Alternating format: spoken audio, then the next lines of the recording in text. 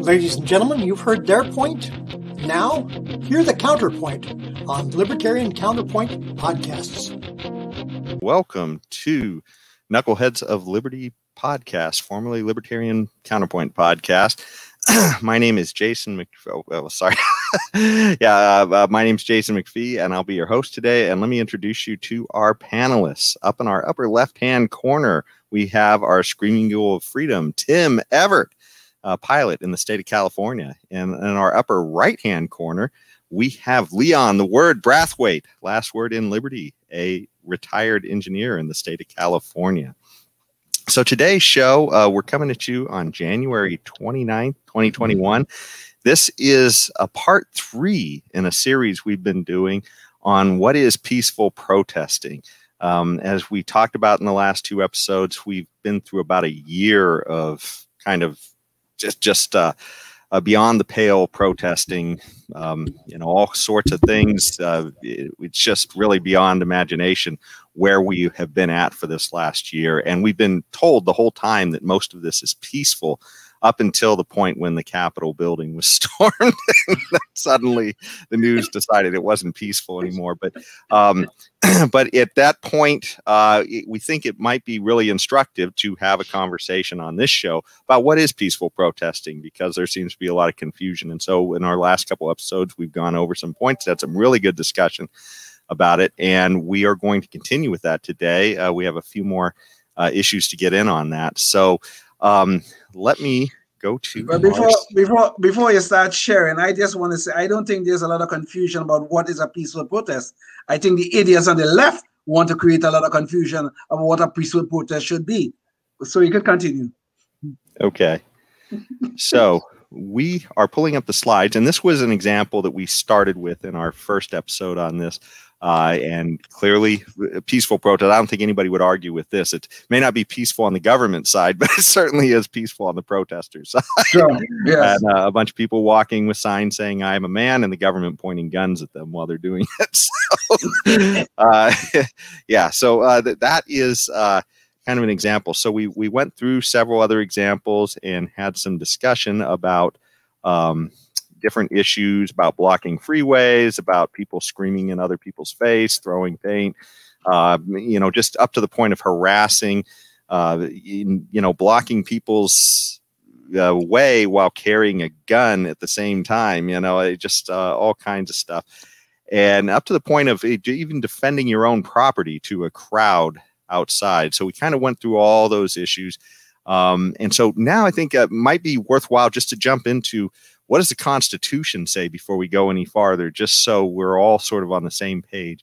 So what the Constitution says, the First Amendment in our Bill of Rights says, Congress shall make no law respecting an establishment of religion or prohibiting free exercise thereof, or abridging the freedom of speech or of the press, or of the right of the people, or the right of the people peaceably to assemble and to petition the government for a redress of grievances. And so that last part really starts to get to the heart of what we're talking about here. So before we jump on to any more of them, you guys want to give any more insights on this amendment or what you think it means? I'm sorry, Tim. Go ahead. Tim. I was just going to mention, it's pretty plain. It's talking about peaceably to assemble. So it's not, peaceably. If the definition is looked up, is without violence. So it has nothing to do with burning buildings and, hurting people, getting in people's faces and stuff like that. It's just, we're talking peaceably here. So that's all I want to point out. Just the key word to the whole assembly thing. And this is absolutely correct what Tim is saying, but the whole idea about this, and I made this point a little while ago, is that the left now want to confuse us about what peaceful assembly mean, because Chris Cuomo told us, you know, in his eloquence, where does it say that protests have to be peaceful? This is what the left is trying to do. They try to take words that we have meanings, we have some meaning of, and try to change its meaning so to fit their narrative, to justify all the ridiculous things that they want us to accept. Lawlessness and everything else. They want us to accept these things. So lawlessness is okay if it's being done in the name of racial justice. But lawlessness is wrong if it's being done when people invade the Capitol and protesting and rioting because of the election results. So they want to define these words. They want to redefine words that we have no meanings of, and they think that we should accept it. And this is what we should always fight against. Mm-hmm. Well, one thing I can't help but notice as well is that this misread by Chris Cuomo on the CNN broadcast was not canceled. You know, the big tech guys did not pull that down when he said, "Hey, who says this has to be peaceful?" Yes. Now, somehow, you know, everybody else was getting canceled left and right, but you know, that's pretty cool when they're tearing up people's private property and burning businesses and everything else. And the greatest irony about this concern where Chris Cuomo is concerned, Chris Cuomo's father and his brother currently, Chris Cuomo's father previously and his brother presently, is the chief executive officer, the chief law enforcement officer in the state of New York. Okay, his brother is and his father was. And this man's still going to get on TV, getting on national TV and say, where does it say that protests have to be peaceful? God help us. Okay, well, let's jump into our next issue on this subject. So, as we talked about before, peaceful protesting. Well, you know, I guess what about when people are essentially destroying property? In this case, what we're looking at is this was during the middle of the summer. I think it was in June of 2020, and protesters had at that point, they'd fixated on tearing down Civil War statues, but not just Civil War statues. It devolved into all kinds of other statues, but Civil War statues began as sort of the crux of this whole thing. In this particular image, I can't remember exactly where it was in the country, but they were pulling down a statue, and you can see in this bottom of the corner here is a guy who's just about to be squashed by this statue that's falling down. So this was something that I don't remember if the media described it as a peaceful protest, but they certainly didn't describe it as a violent riot. And in the end, this gentleman wound up with coma. He was part of the crowd here that was protesting. So, you know, he put himself in this position here. But, you know, these people are destroying public property at the same time, injuring people. And by the way, there was a city councilwoman, I believe, who was helping to lead this. And there was a lot of crazy stuff afterwards where the police tried to charge that person. And then the police chief, I think, was dismissed. So, yes. but forced to resign. Yes. Yeah. So anyways, you guys have any thoughts about this? To me, this is not peaceful protesting, but what are your guys' thoughts? Go ahead, Leon. Well, this gets back to the complete distortions that we are seeing in our lives now. Okay, so these statues are being pulled down because in the name of racial justice, in the name of correcting the ills of the past. I always want to know, when these people doing their peaceful protests and destroying public property, who are the angels they're going to replace these statues with? They want us to accept their angels, but they don't want to accept our whatever we have chosen, what we have collectively chosen to highlight, whether it's Robert E. Lee or whether it's Abraham Lincoln or whoever. This is our expression of our history. Okay, it's freedom of speech. Call it collective freedom of speech if you wish. They have no right to destroy it unless our elected officials say it's time to take it down. Okay, and they have no right to do this, but still they think they have a right. Still they think that they are good enough, they are wise enough, they are moral enough to tell us which angels we should accept and which we should not. This is not peaceful protest in any shape, any way, shape, or form. This is the destruction of our way of life, of our moral values, all of which came from Western civilization. And it should say hard hats required.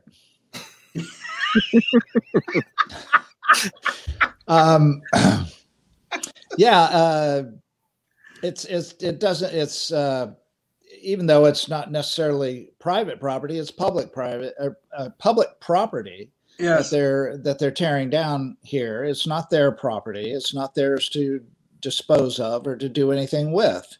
And if if there was a faith of the system and they didn't like those statues, they could petition whatever government authority put them up there to have them removed or whatever, replaced with something else or something, but this isn't the way to go about doing it in a civilized society.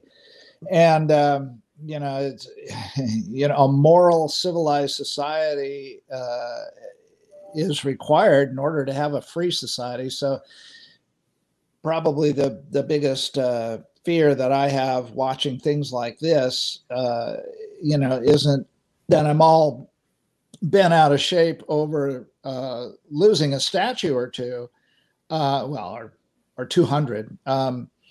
It's not that is correct. It's not. I'm not saying it is, and they have no right to do it. I'm just saying that if this it's this kind of behavior that begets a more authoritarian government response to try to quell, even when it's in, maybe in favor of the left in this case, or in the case of January 6th, where supposedly it was something that came from the right, then assuming it did, then both of these things just increase government's reaction toward tyranny and despotism. And that's the worst thing. So again, this isn't the right way to protest. The right way is to petition the government for a redress of the grievance they may have regarding that statue, and to assemble peaceably in order to make that happen. Okay, so these are degenerates. All these people, every one of them in this picture is a degenerate. And they have no clue as to what a well-run, a free society requires. A free society really requires morality and restraint and civility and manners and so on and so forth. So, and sometimes what happens is a little karma comes up and bites the guy in the picture with the circle around his head, and he gets into a coma because the statue is pulled down over the top of him. But, he's just getting his just rewards for being in the wrong place at the wrong time. But that said, everybody in this picture is just decrepit, morally decrepit, in my opinion. Well, I can't help. Oh, sorry. Yeah, go ahead, Leon. I was just going to ask you, could you just scroll back to the First Amendment, please? The one of the First Amendment. Okay. And this is what Tim made his point. And it says at the end there, and to petition the government for a redress of grievances. This is Tim's point. It's right there in the First Amendment. So if we have a problem with the statue, as Tim rightfully pointed out, we have a problem with the statue, let's protest, let's petition our government, and let's have the statue removed if they so choose to do so. Instead of them doing this sort of thing, and look at what happened. The guy ended up probably half dead. I don't know if he got out of his coma. Instead of this degenerate action that serves no one.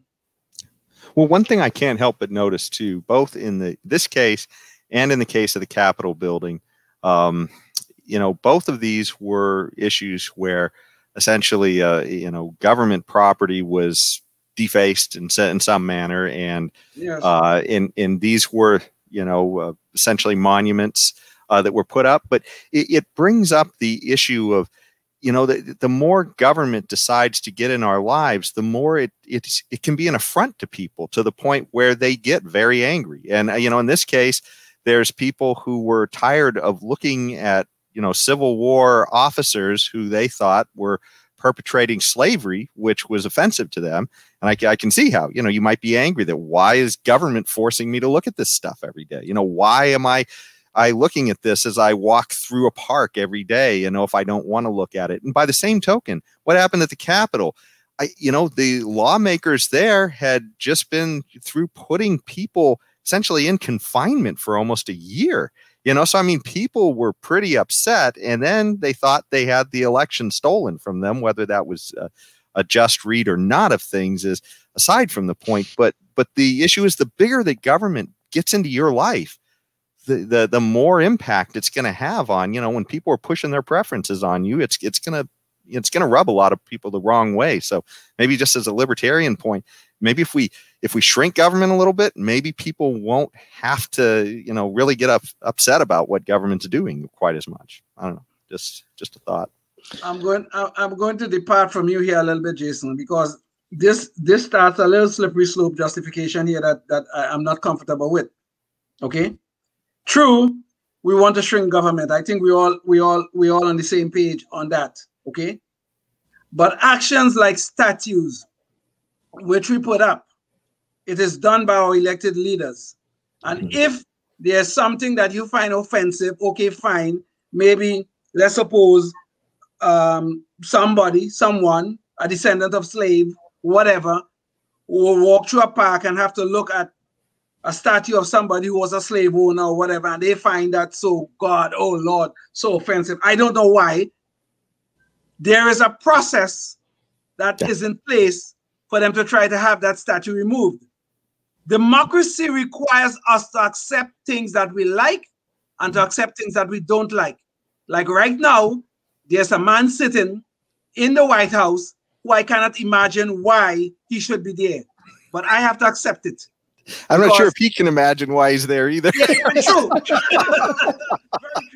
Very true. But I have to accept it because the Electoral College says that he was elected president.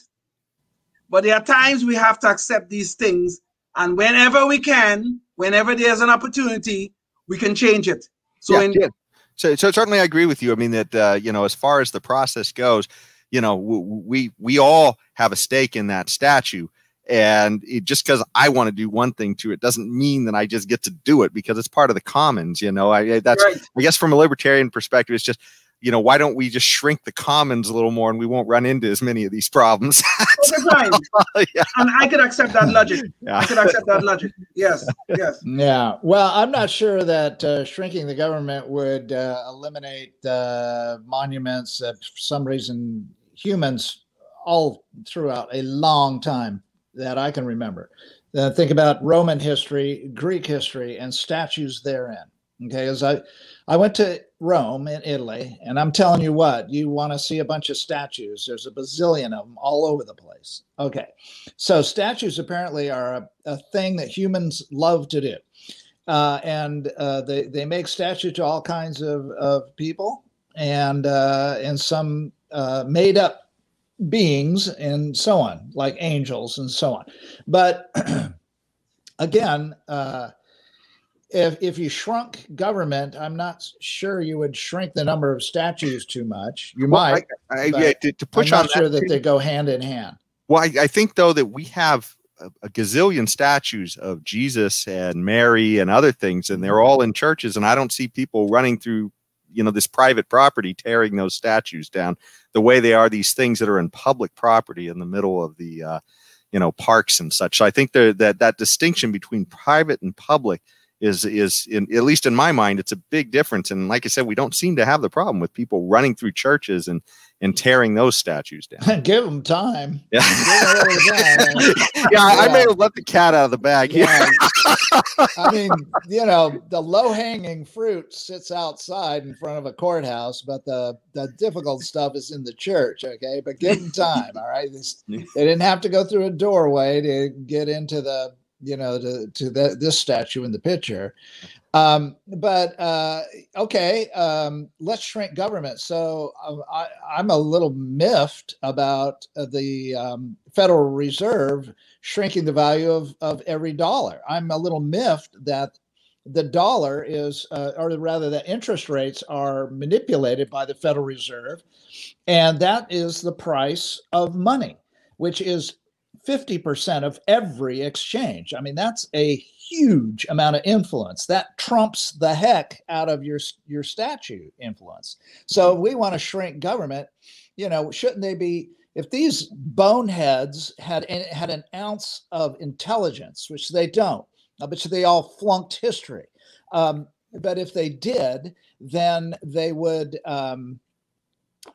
march on the Federal Reserve and tear the Federal Reserve down. Okay, they try to burn that down. Okay, how about that? Now, maybe then we can start seeing the exorbitant and massive influence that government has now on 50% of every single exchange we go into, except maybe, you know, when you're, well, no, it's even, you can't even buy some dope on the street without, you know, cash. Well, that's 50% right there. It all comes from the Federal Reserve. So, you know, there you go. There's one example. But what do we do? We have to, we can't just go around. It's not going to help, nor is it going to help tearing down that statue. It's not going to get rid of the history behind the statue any more than attacking the Federal Reserve would prevent the Federal Reserve from continuing to value the price of money. So, you know, it takes a lot more than that. It's a lot harder. It's, you know, tearing down things is easy. Yeah, we can't burn down the printing presses because they're electronic, but let me jump into the next slide. Okay, so this really hammers down the point of private and public, because before we were talking about public property and we were a little bit shifting to private. So here we see essentially fires burning in the background of CNN assuring us that these are fiery but mostly peaceful protests. This is, I believe, is in Kenosha, I think. Kenosha, Wisconsin, yes. Yeah. And so here we have the CNN reporter just sort of dogmatically assuring us that, you know, this is kind of peaceful. He's getting ready to roast some marshmallows. He looks like he's in camping gear, I guess. Yeah. I wish he would interview the poor dumb guy that owned the business behind him that's being burned to the ground. I wish he'd interview that guy. Yeah. And tell him don't worry. Don't worry, it was fiery. It was fiery, but it was mostly peaceful. Don't worry about it. Don't worry about it. I know you lost everything that you've worked for the last 30 years, but it's mostly peaceful. Mostly peaceful. Give us a break. Yeah. But you know, the thing that is so immoral about these before we jump away from the statues, the thing that is so immoral about this thing is that these people selectively choose which morality they want us to accept. Okay, you want to pull down the statues of the slave owners. You want to pull down the statues of the people who were heavily involved in Jim Crow. Well, what about the Democratic Party? They were all involved in Jim Crow. They were all of it. So you don't pull down anything that represents the Democratic Party. Don't you stop voting for them? If you're going to go by, if you're going to have your judgment, if you're going to tell your morality is so superior to the rest of us. To be honest, though, Leon, those were statues of Democrats they were pulling down. Exactly. well, then finish your job. Finish your job. Okay? Go after the rest of the people who these people were associated with and continue to be associated with.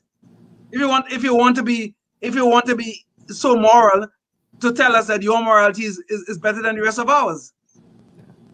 Well, you know, just to move us on to the next one. Now, this kind of really demonstrates the gaslighting that we got this last year. And there were other, you know, incidents, too, of reporters literally telling us it was peaceful. Well, I remember there was one CNN thing where the CNN building was literally being attacked in Atlanta by protesters.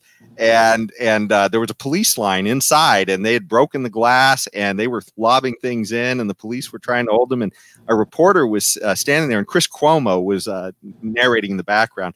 And it looked like some kind of a M80 or you know, something was thrown in, essentially part of a stick of dynamite, and it blows up near the police officers. And Chris Cuomo says, you know, wow, and it looks like they're throwing firecrackers. The police officer said that was no firecracker.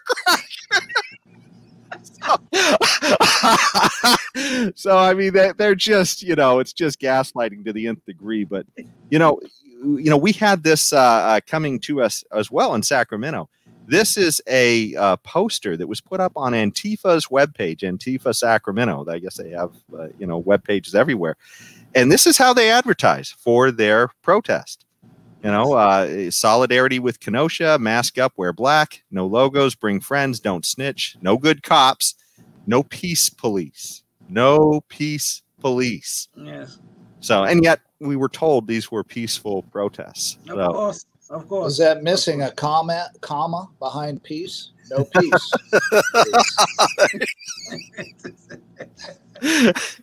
I think they were really just telling them they don't want anybody showing up saying, hey, let's take it easy here.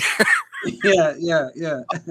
But these are the types of things that led to, and here we go, the Chaz, the chop zone in Seattle, where literally they surrendered 6 blocks to protesters. So the government literally gave up. And people had businesses here, people who pay taxes to the government. The government just said, hey, this is the summer of love, and we're letting these people with guns take over your 6 blocks. You guys have any thoughts between 1861 and 1865, Abraham Lincoln prosecuted a whole war to save the Union. Okay? A lot of people died. 600,000 people, 600,000 of our fellow Americans died in that war. And today in America, we have city officials just allowing people to walk up and say, this is our independent zone. We are going to secede. We're going to set up our own little state or little city or little independent zone. And nobody does anything about it. We just sit by and watch until somebody die, until some little news turn out not to be too good. Then we'll say, oh, maybe it's not a good idea. Yeah, and quite a few people were shot within this Chaz zone by the people who delegated themselves as the police of this zone. So, tell me this thing. Yeah. Oh, God. Well, we are getting close to the end. Unfortunately, this topic is so deep; it just takes us so far. But I wanted to leave you with essentially what is a peaceful protest and the icon of peaceful protesting, Martin Luther King Jr. And this is what he said. Part of his speech when he accepted the Nobel Peace Prize. It says nonviolence is the answer to the crucial political and moral question of our time. The need for mankind to overcome oppression and violence without resorting to oppression and violence. Exactly. Maybe CNN can put this up on there. I think Martin Luther King was saying we can disrupt lives by protesting peacefully, but we cannot be violent or oppressive in our nature in trying to overthrow the violence and oppression that is being displayed upon us. And that is what I think is the message here. We cannot use violence to overcome violence. Cannot use oppression to overcome oppression. And we are close to the end of time. Sorry, I think we're going to have to leave it there, but that'll have to be the last word. But thanks so much for joining us on this topic.